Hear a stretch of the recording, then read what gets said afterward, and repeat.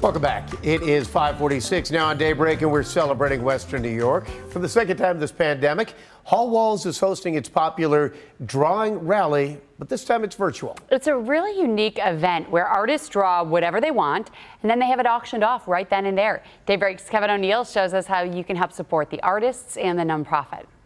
I'm a bit of an art collector myself. This is an original. Hallwalls is just a mecca for the Buffalo contemporary art scene, and they had a great event every few months with a DJ and a bar, and 36 artists would come and in 45 minutes create 36 works of art that were bid on that night. It was a great time and a great fundraiser, and COVID ruined it. But like a true artist, Hallwalls has reinvented themselves. The event is going on online, and it starts tonight at 7.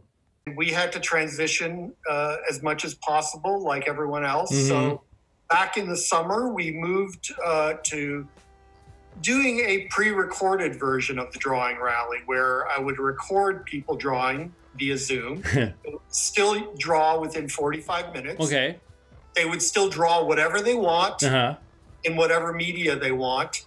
And then we edited a final sort of a time-lapse video of all of the artists. And then we gave several days of online bidding. So when this goes live on Wednesday, February 24th at 7 o'clock on our ClickBid site and our homepage, people will have until Sunday night at 9 p.m. to bid online. Oh, okay.